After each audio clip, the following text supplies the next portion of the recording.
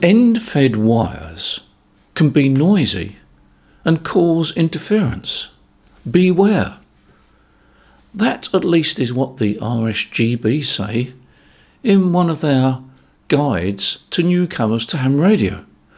Well, maybe that is not quite right.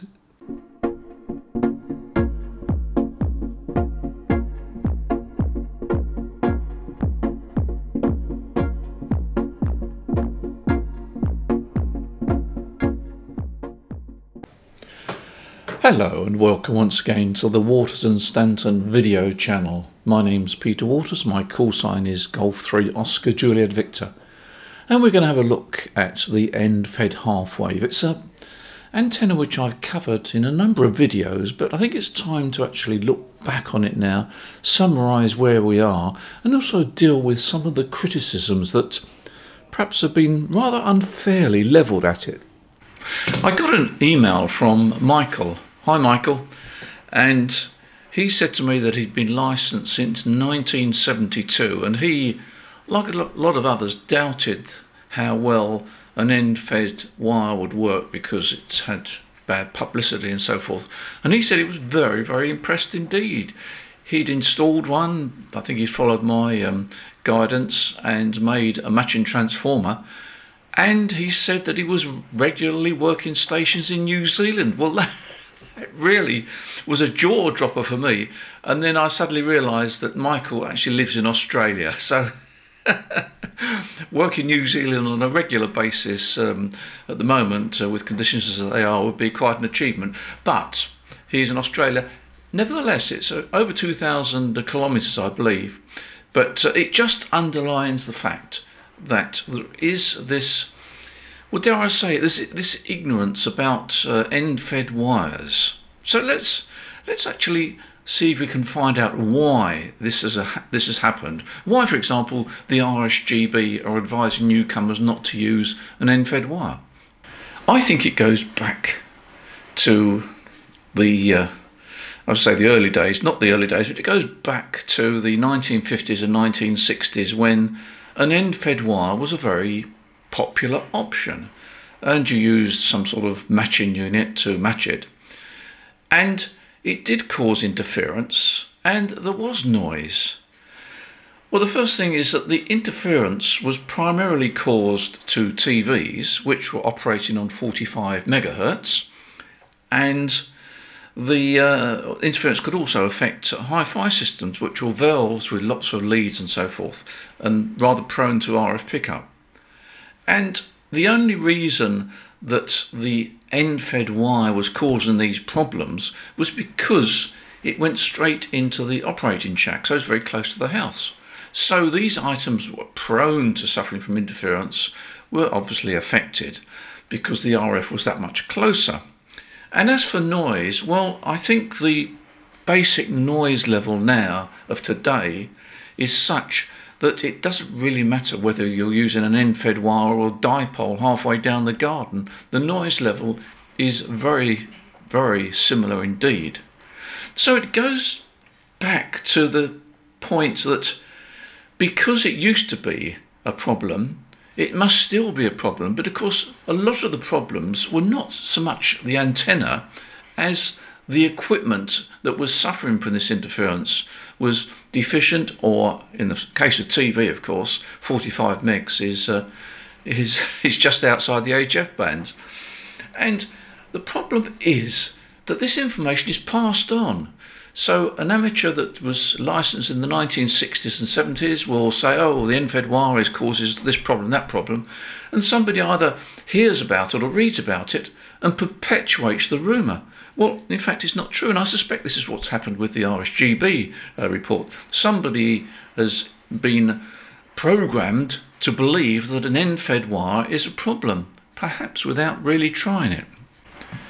I have to say that I've had a lot of emails from people that have been using end-fed half waves, and some in particular have doubted the ability to meet what the promises are from those that make end-fed half waves, or those like me that use end-fed half waves. I had one customer that threatened me. He said that, he sent me an email. He said to me, I'm going to buy this end-fed half-wave on the basis of what you say and what you recommend, but rest assured, if it doesn't work, I'm going to send it straight back. I never heard another word from that gentleman, so I can only assume he was satisfied with it. So if you're new to ham radio, or indeed you haven't tried an end-fed half-wave and you think it might solve some of your problems for an antenna installation, then give it a try. So let's have a quick resume. An end-fed half-wave is what it says on the box. It's a half-wave length of wire which is fed at the end, and it's fed via a matching box, a matching transformer. And because an end-fed half-wave also presents the same impedance when it's a multiple of half-waves, it also works on harmonically related bands. So let's take, if you're lucky enough to have a garden that will fit 132 foot of wire in, what is that, so 40 meters of wire? Yeah. If you've got a garden that you can fit 40 meters of wire into, that 80 meter antenna will also resonate on 40 meters, 20 meters, 15 meters and 10 meters, and it comes pretty close to working okay on the walk bands as well. Now, the end-fed half-wave is also fairly tolerant. You can bend it around the garden and it will still work. You may find the SWR, particularly on the baseband, on 80 meters in this case, the SWR may rise a bit, but your antenna tuner inside the radio, inside your transceiver, will match it okay. And I've had many reports of customers that have managed to squeeze an 80 meter half-wave into their garden by bending it around. If you can't fit that amount of wire in, but you can go the next band up to 40 meters where you need a 20 meter length of wire, and again you can bend it in the garden, that will give you 20, 15, 10 and 40, 20, 15 and 10, but it won't give you the walk bands, but you will have a 4-band antenna that works just with a length of wire down the garden or bent around the garden. So that is the attraction of the end-fed half-wave.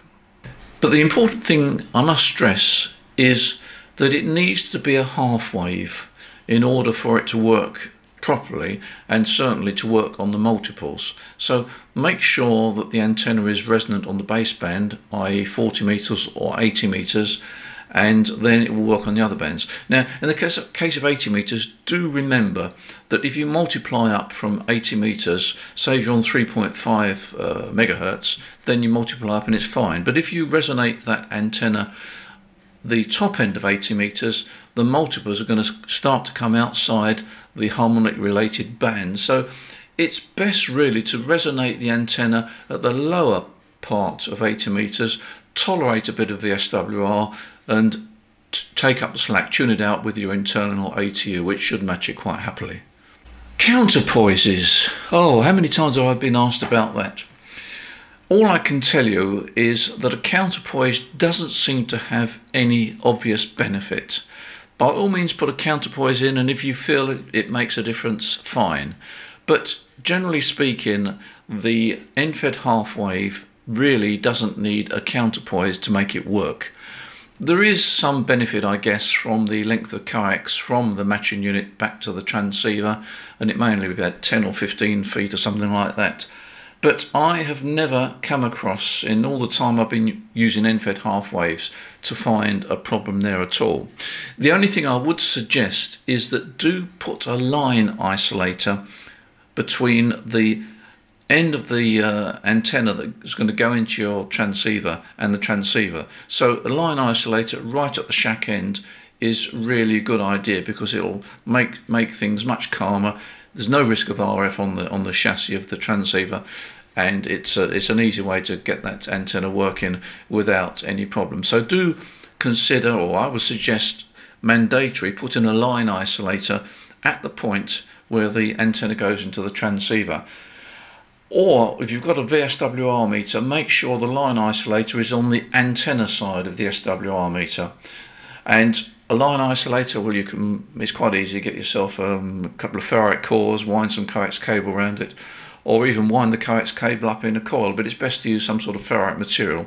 There's lots of suggestions on the internet about that, and it is not a critical item. A number of turns around a ferrite material seems to do the job, but do make sure that you have a line isolator of some sort. But as I say, go on the internet. There's plenty of articles and recommendations about line isolators, and it does calm the whole antenna down, and it also makes the VSWR meter read correctly, and probably gives the internal ATU of your transceiver an easier time. So in summary, an end-fed half wave is a great antenna. It's a simple antenna, it's a multi-band antenna, and it doesn't mind being bent around the garden. If somebody tells you that end-fed wires don't work and they're noisy and they cause interference, don't believe them, because they are probably telling you what they've been told. It's been passed down the line. Generally speaking, anybody that says that probably has never tried one.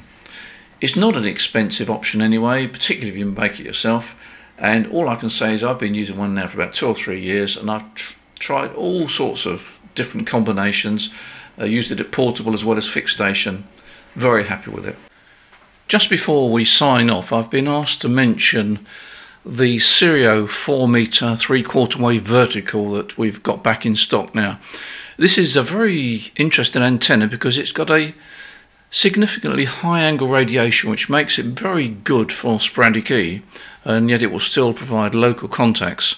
A bit of gain, and because it's vertical, it's omnidirectional, so you haven't got to worry about a rotator.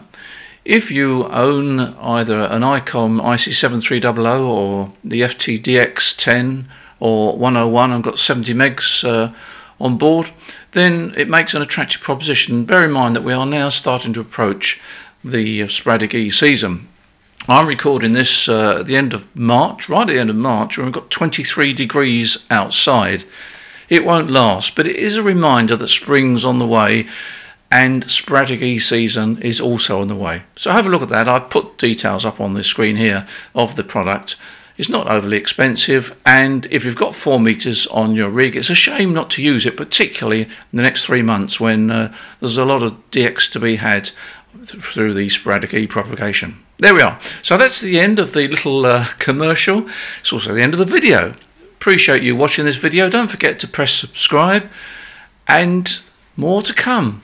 In the meantime, take care.